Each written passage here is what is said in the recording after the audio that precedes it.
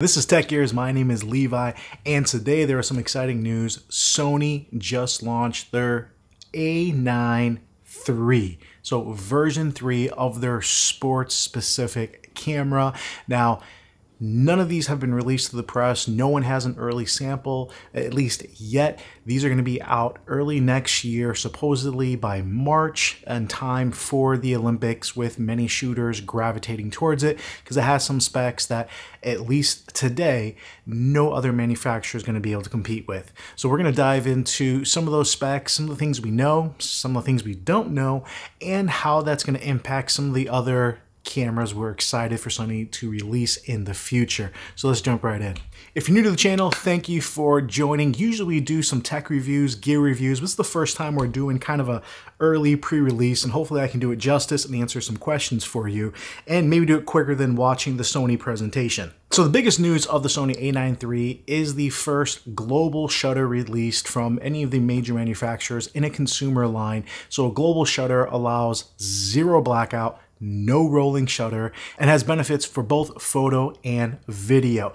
One of the first things obviously is the zero rolling shutter, but now it's going to be able to shoot at 120 frames per second, which is crazy, with full RAW and full autofocus tracking. Now, Canon does offer up to 195 frames per second on their Canon R3, but that's with autofocus locked, which is really weird. I don't know how beneficial that can be. And then Nikon does offer 120 frames per second only in JPEG and only at 11 megapixels. And that takes us to the second release. It is an all-new sensor that is stacked at 24.6 megapixels. Now, global shutter was noted in the past as having poor ISO or low light performance. So I believe that essentially they stuck with 24, so it would still have good low light or ISO performance. We're not going to know how good or how well that's going to perform until it's been tested. And obviously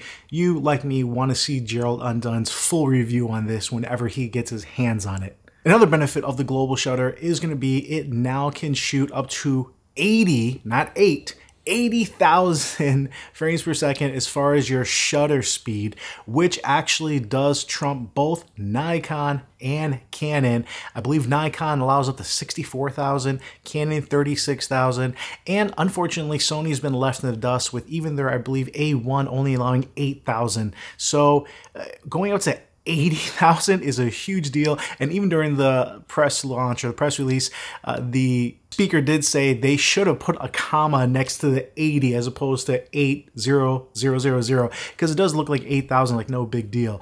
But on top of that, they are allowing unlimited flash sync at any shutter speed, which again, no one has done. So this is going to be huge for a lot of portrait photographers as well, not just for sports. So this is actually pretty revolutionary. Now on the video side, not only are you going to have zero rolling shutter, which again for sports applications, that's incredible, but this is going to be the first Sony camera that's going to offer 4K 60 downsampled from 6K. Which, ironically enough, the Canon R6 Mark II and R8 have been doing. So it's good that Sony is keeping up and advancing when they're able. But they're also going to be launching the first Sony camera that's 4K 120 with no crop. So usually there's a 10% crop or 20% crop depending on the camera you have. There is no crop on this. I'm excited to see, and what we don't know is if the 4K 120 will also allow active stabilization, because that's something that's not allowed in the other cameras.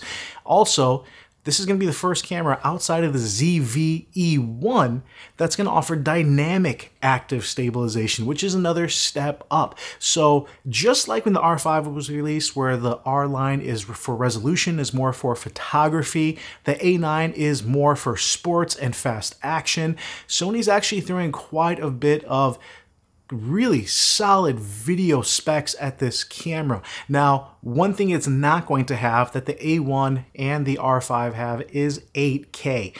That may or may not be a big difference for a lot of people, but just to give you some idea. Also, Sony did not announce if the 4K 60 or 4K 120 will be allowed in crop mode. So the A1 does allow 4K 60 in full frame and in crop mode, which is very unique. Usually it's one or the other. A7S III does 4K 60 full frame, there is no crop, and the A7 IV has 4K 60 with a full APS-C crop, but there's no full frame option, and the R5 is somewhere in the middle with the 20%. So the A1 still has that kind of unique advantage, being able to do both in 4K 60 while offering 4K 120 and 8K. So the A1 still has a little bit of an edge here, and at 30 frames per second, it's no slouch. Now, speaking of those frame rates, Sony did have a little sample in their video there showing their high speed plus is gonna be the 120 frames per second. Their high speed is still 30 frames per second.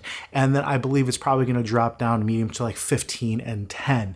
But what they're doing to take advantage of that 120, since you don't always need that, is they finally added a front button, which is something I believe Canon and Nikon have been doing for ever, that allows you to quickly engage that 120 frames per second mode. So you can click that button, have that speed when you need it, and then go back down to the 15, 20, 30, or wherever frames per second you want to normally shoot at. So they really have done a lot. And in addition, they've included an all new, shouldn't say included, but it'll be available, vertical grip that completely mimics the same grip that you're getting finally as you would if you're shooting normally. So that vertical grip is going to give you that same front button, the same new angle, new handle. Sony did say they did modify the grip a little bit, and it's their most comfortable yet. We'll see once it comes in hand. Now, two of the smaller things to come into it, and again, I say small because they've been available on other manufacturers, are pre-capture.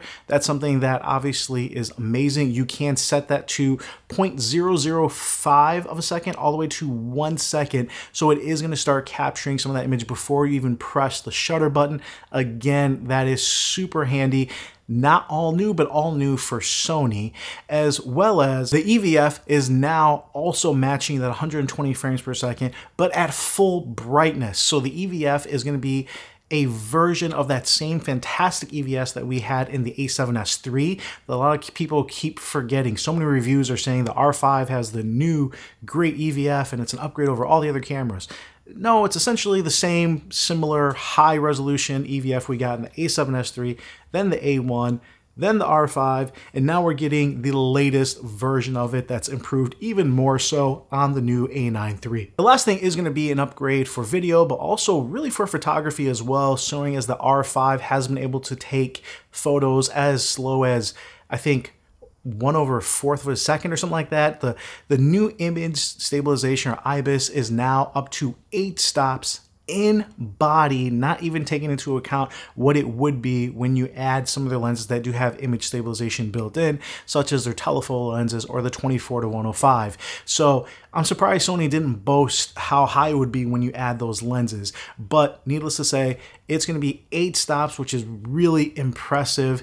That combined with the dynamic steady shot, this is something that, again, they're boasting that you can definitely do handheld shots for video. And again, this is looking to be a really nice video camera, albeit I'm wondering some of the specifics on how well it's going to do in low light, how is the ISO performance, and how they're going to differentiate it or make the A7S IV even better. And in talking about other cameras, the A7S III and the A1 are officially getting updates, and this is a commitment from Sony by March of 2024, where they are going to finally add the breathing compensation to both cameras, which is something that's been widely wanted and needed, as well as whatever other updates they're going to put. But Sony is fully backing these cameras, the A7S III and the A1, to get some of the newer features that they've been adding to every other camera that obviously is much less expensive than either one of those.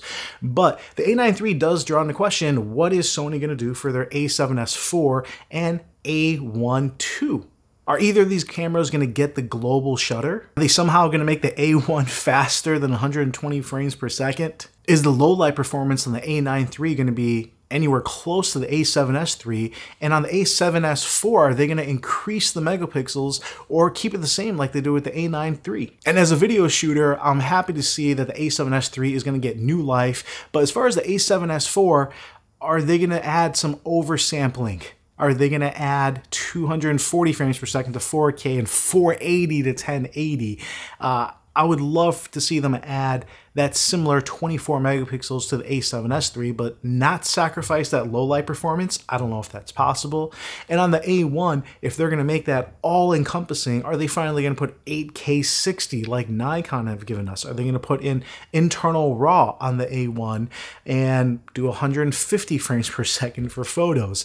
But needless to say, the biggest, I guess, eye gouge or eye opener is that price. The A9 III is going to be coming out at $5,999 US, and I have no idea what that's going to be worldwide, but that is a big jump. It is $500 less than an A1, although the A1 has been discounted a few times before and very intermittently, and I think the A9 III is going to surpass the A1 in a few areas, although the A1 is still going to give you a 50 megapixel image from that sensor as well as that 8K, and we'll see the differences on what the 4K image produces once those are in hand. So the A9 II was $4,500.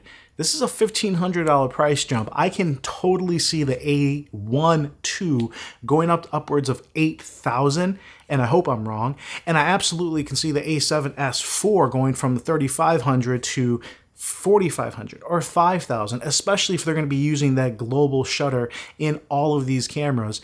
And then if they don't, does that make the A9 III a little bit better video camera than those? And then now that Sony does have a global shutter in its repertoire, are they going to start putting that in pretty much all of their cinema line? Because to have something where you have no rolling shutter is something that a lot of videographers really want in their cameras. On top of course, Sony, if you're listening, internal NDs on something like the FX3 version 2 or FX30 or anything that's considered a cinema camera. With that all said, hopefully you guys took away some input. If you have any questions, put it down below. Not sure how many I can answer, but this was an exciting day for Sony, and I'm really even more excited to see what the images are coming out as for video, for photos, how it stacks up, and when they're going to start sending it to some of the influencers, because I know that's probably going to be another 3-4 months before it gets into anybody's hands. But well done, Sony. The A9 III looks amazing. They did happen to also announce the 300mm GM at 2.8, but that's something that has been widely rumored, notated with a lot of leaks, so that really wasn't much of a surprise or big news gap. But the reviews are on that and other channels, so if you are interested in that, check those out. As always, thank you guys for tuning in. Thank you for watching the channel, and consider subscribing. This is Levi with Tech Ears, and I'll come at you later.